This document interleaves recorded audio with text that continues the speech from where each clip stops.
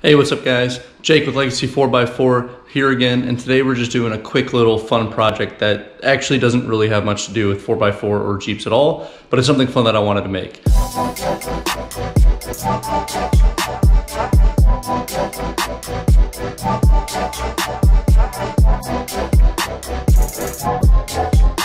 So today we're going to be making a fire pit that's going to have some collegiate designs cut into the side of it for my backyard for my wife and I to enjoy. It's just a fun little plasma cutter project. It's my first big thing that's not a sign that I'm going to try to make with the plasma cutter, so stick around guys. Let's see how this goes. Alright, so the first step to this was pretty easy. It was just designing on the computer. Put it on a sheet cam, and now it's time to go ahead and cut it out. So I've got a sheet of 14 gauge here already loaded on the table. You can see I use weights on the other side of it in order to hold down the material as I cut. I've got the first two things I'm going to cut out on it now, so we're going to go ahead and give those a cut, guys. Everyone's looking at me thinking that I'm different. Everyone's looking at me thinking that I'm living. But I don't really care what they all say. It's easier said than done. That guy driving to everywhere, but it all comes down to you. You can see how the base goes together.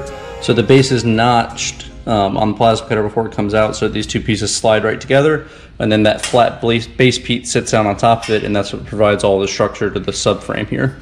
Pretty simple little design, not too bad. It's about, this is a 3-foot distance from here to here from each of these points, and then it comes down to an 18-inch base lower section. So it should be not a huge fire pit, but big enough for what it needs to do. So we're going to go ahead and tackle this thing together, and then we're going to cut out the designs on the 4 blank sides. You were never made for me, but now I gotta keep it. Walking downtown and I'm okay. Alright, so this is the fire pit without any designs cut into it and just mocked up. This is where the sides of it go. I'm going to cut a design into each of the 4 sides for this one. There's this little base panel down here, which has little 1.5-inch drain holes, 4 of them. Those will allow water to seep out of this when it's sitting in the backyard. Everyone's looking like they know what I'm pursuing. I'm trying not to give them the time of day. It's easier said than done. That guy driving to everywhere, but it all comes down to you, my anxiety. Alright, there are all the signs. I got 2 Athena helmets, a Go Army, and a Beat Navy. Now I'm just going to take a flat disc to them, get all the dross off, clean them up, and then I'm going to prep them to weld onto the fire pit itself. Let's get to that. You were never made for me, but now I gotta keep it. You are my anxiety. It's more than a feeling. You were never made for me, but now I gotta keep it.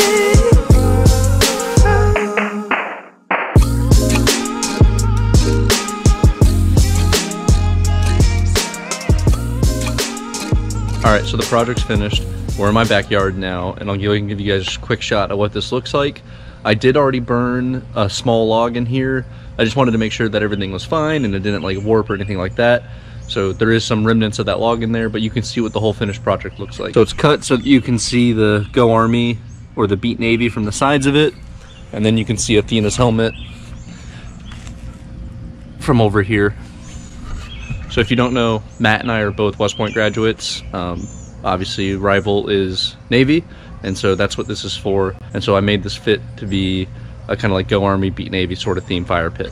I'll be completely honest, it's not absolutely perfect. I'm going to redesign it so that it sits up about 6 inches higher, I think, in this kind of general area, and so that the sides That way you can get a more upfront face to the sides as you look at it. I am very happy with how this turned out as my first time trying to make a fire pit. Alright, I hope you guys like that. It was a nice, short, fun little video. I'm waiting on parts for the Jeepster, so this is a cool little project just to knock out and just have something nice for my wife and I to enjoy in the backyard. Let me know if you guys like videos like this. I'll do more of them on random little stuff that's not just Jeeps and 4x4s. But alright, thanks for watching. Hope you guys enjoyed that.